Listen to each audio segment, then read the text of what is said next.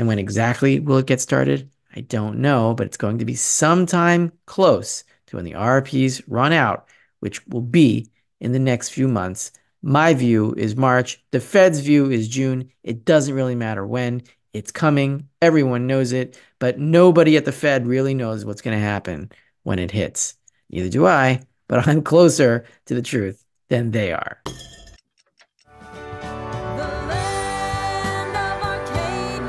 Well, hello there, my friends. Rafi here from the Endgame Investor with this week's Silver Report for Arcadia Economics.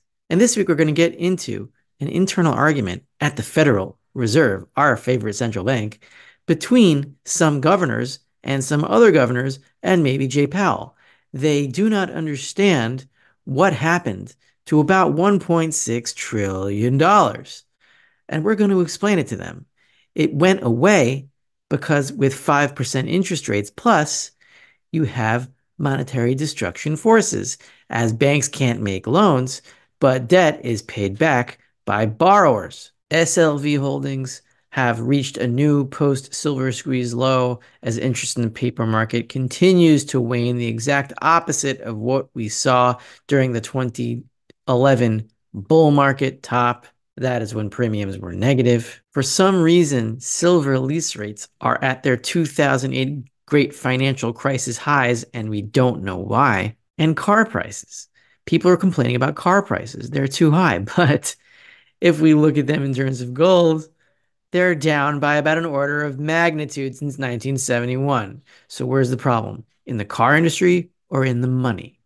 It's the money. This week's Silver Report is brought to you by Fortuna Silver Mines, symbol FSM. Latest news with Fortuna, and it's a good one, is that they've achieved record production for the quarter as was expected. Vancouver, January 18th, 2024. Fortuna Silver Mines, symbol FSM, reports production results for the fourth quarter and full year 2023 from its 5 operating mines in Latin America and West Africa.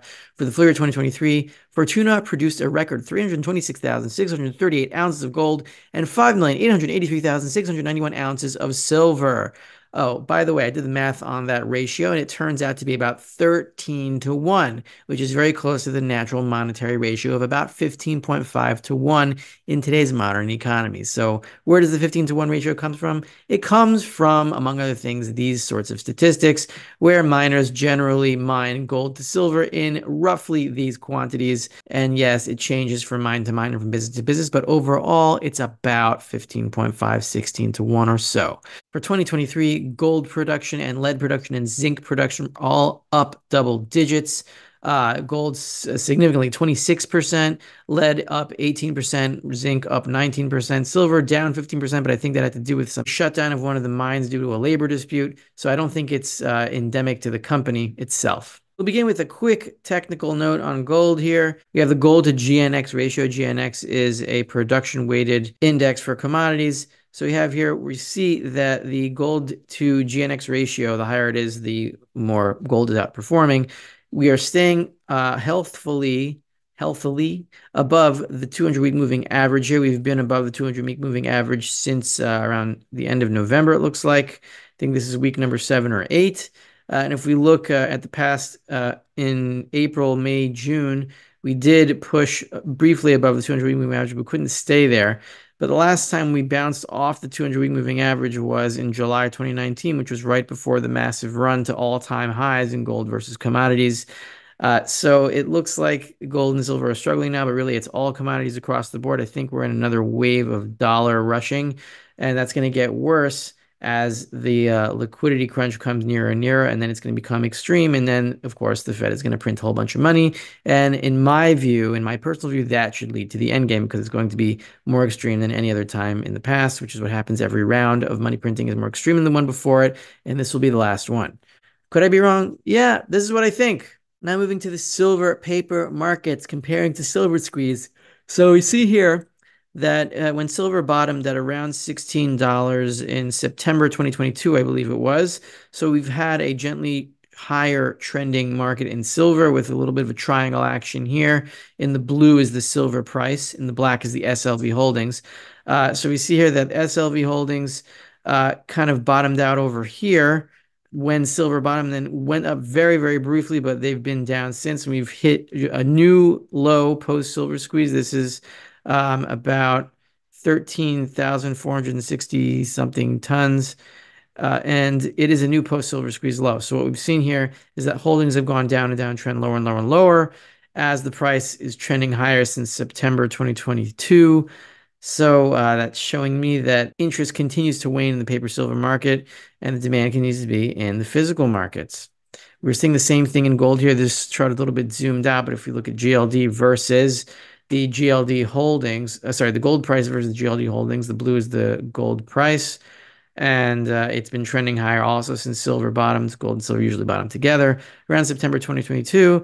And now we're up significantly, but the GLD holdings keep trending down and down and down despite the rise in the gold price. Paper gold interest is also on the wane, even though the price is approaching all-time highs. Silver lease rates are doing something really weird. They are up to very near all-time highs that we last saw during the 2008 financial crisis. Why exactly this is happening, I don't know. It's something very derivative related. It means that silver futures prices are significantly above the spot price, which is making these rates higher. What exactly is causing it? If it's something in the derivative market, then something is imbalanced in the futures market and it's going to resolve itself somehow. I'm sorry I can't be more specific on this, but when you see a number like this, and the rate is, the 2-month rate, I believe, is as high as it was in 2008, and now it's spiked up for some reason. Something is going on in the plumbing. Don't know exactly what it's related to, but it's not normal. Now, we're going to go into an argument that is happening at the Federal Reserve between different Federal Reserve governors concerning the ideal level of reserves in the banking system. There's some kind of alien sounding acronym for it. We'll get through that in a second. But the basic issue that these people don't understand, there is extra liquidity in the system. We know that right now as reverse repos, and they are down about $1.6 trillion since May 2023. Now, in that time, you would expect the money supply, all other things being equal, to rise by about $1.6 trillion because you have money that was not in the monetary system, that was in the reverse repo facility, which is not counted as part of the money supply. You have that pouring into the banking system through the purchase of treasury bills, and yet the money supply is still falling. So what happened to those $1.6 trillion? Where are they? Where have they gone? Where have all the flowers gone? The answer is they have gone into the monetary system. And to counteract that, we've had debt repayment and defaulting due to high interest rates. When debt is repaid, debt that is money on the other side becomes annihilated and gets erased from the monetary system. Because the money supply has been gently falling ever since April 2022, we can infer from that that over $1.6 trillion of money has disappeared through debt repayment and default, or default, either one. It's functionally the same for the money supply. And why can't the money supply expand now? Well, banks can't find enough people to lend the money to who would take that loan and use it for business because interest rates are too high. So if a bank can't make loans, but it could only get loans repaid, then the money supply shrinks. So the point is that once the reverse repos do run out, there will be no counteracting the actual deflation going on in the monetary system right now. And you'll start to see the money supply really plummet really fast, and it's going to lead to some kind of repocalypse or something similar. Now, here is where the Federal Reserve officials are arguing the point. This is John Williams. This guy is head of the New York Fed. That is the biggest Federal Reserve Bank in the country, the most influential Federal Reserve Bank in the country. And John Williams, I think, is the second most powerful man at the Fed. He thinks that it doesn't matter what happens to the reverse repo account. And so he says here in 2 paragraphs in a speech he made on January 10th at the New York Fed, the FOMC said that it will continue reducing its holdings of Treasury securities and agency debt and agency mortgage-backed securities as described in our framework, meaning QT will continue. He says that it is working exactly as designed, and there are no signs of adverse effects on market functioning. So far, he says they have reduced the balance sheet by $1.3 trillion, and there are no problems. What he doesn't understand is there are no problems because there's extra money flowing into the system from the RRP facility. And the second paragraph, he says, in its plans, the FOMC said that to ensure a smooth transition, it intends to slow and then stop the decline in the size of the balance sheet, meaning slow down QE when reserve balances are somewhat above the level it judges to be consistent with ample reserves. So far, we don't seem to be close to that point. So the point is here that John Williams of the New York Fed does not believe we are anywhere near close to a problem in the plumbing, and QT should continue as normal at the current pace. You've also got this guy who's also a Federal Reserve Governor, Chris Waller, I think his name is, who doesn't think that it even matters what's in the reverse repo facility at all. Take it away, Chris. When we were doing QE, we were putting reserves in the system. The banks, for leverage reasons, didn't want this on their balance sheet, told their corporate customers, get it out of our banks. They had to put it somewhere. They go to money market mutual funds who say, what are we supposed to do with it? There's a shortage of treasury bills. Oh, there's the ON RRP. Let's give it right back to the Fed. That got up to $2 trillion, a little over $2 trillion. So I interpret that as that's $2 trillion worth of liquidity in the system that nobody needs or wants. So logic to me saying we could pull at least $2 trillion out before we had to get serious about worrying about the level of reserves.